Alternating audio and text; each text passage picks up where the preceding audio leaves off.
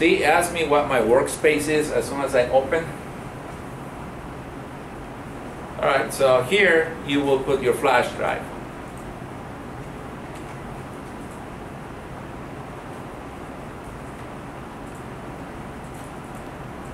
There is Eclipse.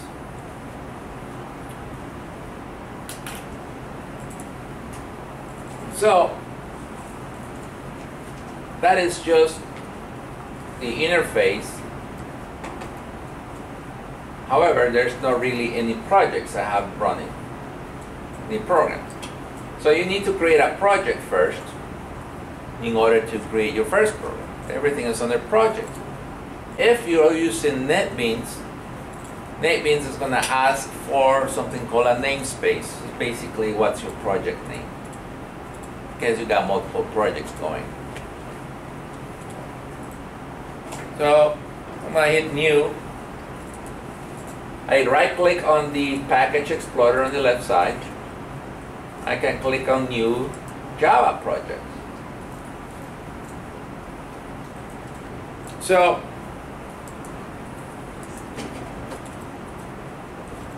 what you want to call your first project? I don't know. My first project. And notice I like to use proper casing, which means every first word is capitalized and everything else is lowercase and there's no spaces. That's just my preference. And I won't change anything else. I click finish. Alright, that's my project. I have a folder where all my classes are going to go to. I am going to write one class project right now, which I will do for the first few weeks in the semester. And if I expand this, you see these two things, source, and let me open Windows Explorer. And let me show you something.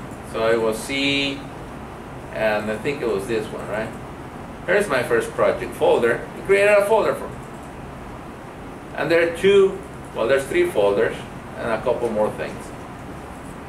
So what do you think this folder SRC means?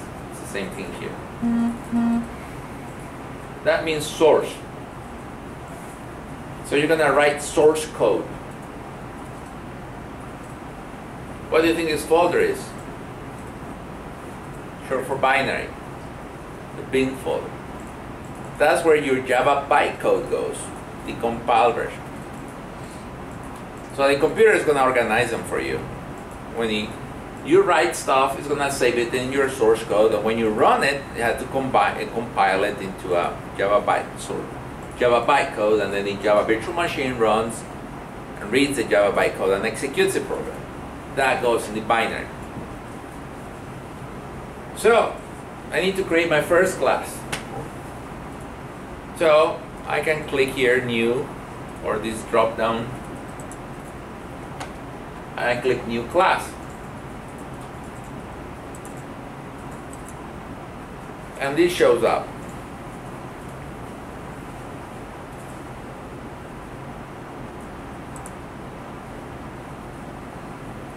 Now I gotta give it a name.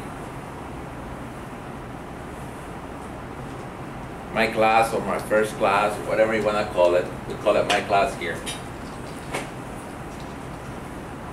Don't worry about modifiers right now. C is selected to public because they will have this for public here. And notice this.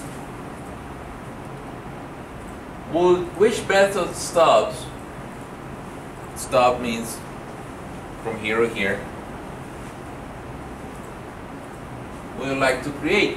I can have it create my public static void main, which I had there.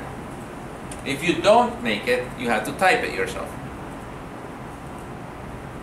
So notice it has the parameters as strings, square brackets. We're going to talk about those in chapter 7. And then it says args. I wrote it here, string, args, and then the square brackets. Doesn't matter.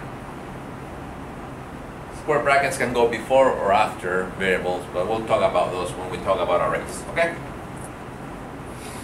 So, if I don't change anything, I don't even check that box, gave me that. Public class, my class. Oh, I forgot to check that. Well, then you have to type it. So it will be public static void main string arguments.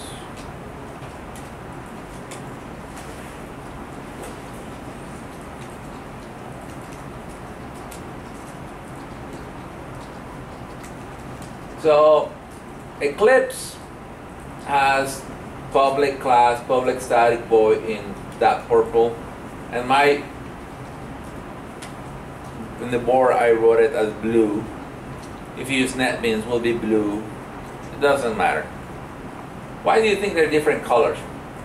Any idea? Because those words mean something for Java. We call it reserved keywords. So we created a variable called X, right? Do you think I can create a variable called public? No, because public means something for Java. So that's why they're different colors. So I had it like that in X, and then X equals 5, whatever you want it to be. And then I did system.out. See, when I start typing, oh, this comes up.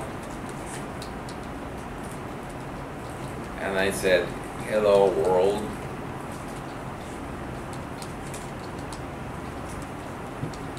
I can have another one.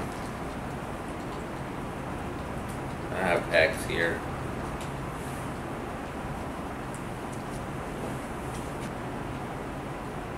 And that's it. I created my first program. It doesn't do anything. Do you tell it to do something? It's like your calculator. It has a sine function, a cosine function, but until you press that button, it's not gonna run, right? How do I make this run? Well, see that green VCR button right here? It says run. So this program that I created is a console application. It's a command prompt application. So I was going to run it as a command prompt. So I click run. You want to save it? Yes, I didn't save it. And there, look at this, at the bottom.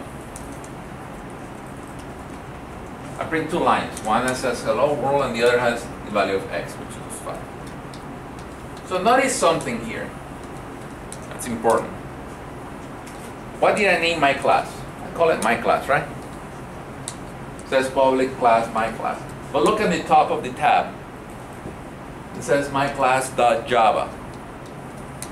So one of the requirements in Java is that the class has to match the file name. So every source code file has a Java extension. You know what extension is? Like if you have take a picture, it will be JPG, or that's a file extension. If you have a Word document, it will be docx. Yeah, that's the extension, but this is a Java extension. So did I close the Explorer? Looks like I did. So if I go here, if I go to my source code, there is my class.java. If I go to the binary, there is my class.class. So the .java is the source code, and the .class is the Java bytecode, that the compiled version.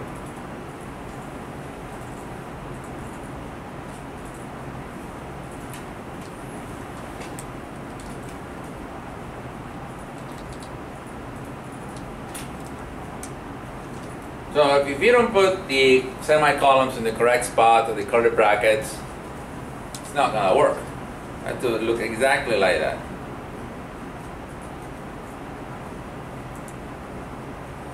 And that's what I was emphasizing in the boxes.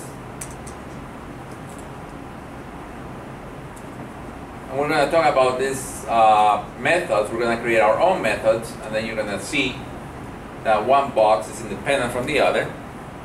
Yeah?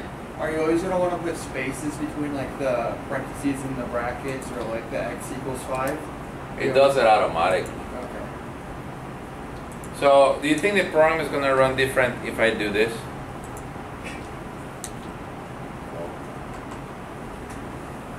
Let's run it. Still runs. So that's called indentation. And the indentation does not affect how the program runs. The indentation's purpose is easier to read for the programmer.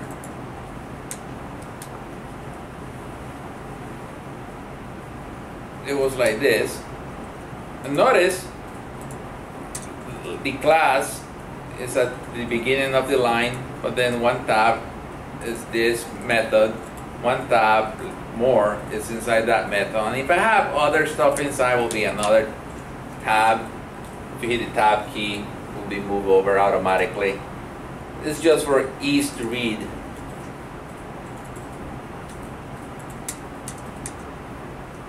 And notice everything has a semicolon at the end, which indicates end of instruction. Or a statement, I should say, because there are many instructions in one. It could be.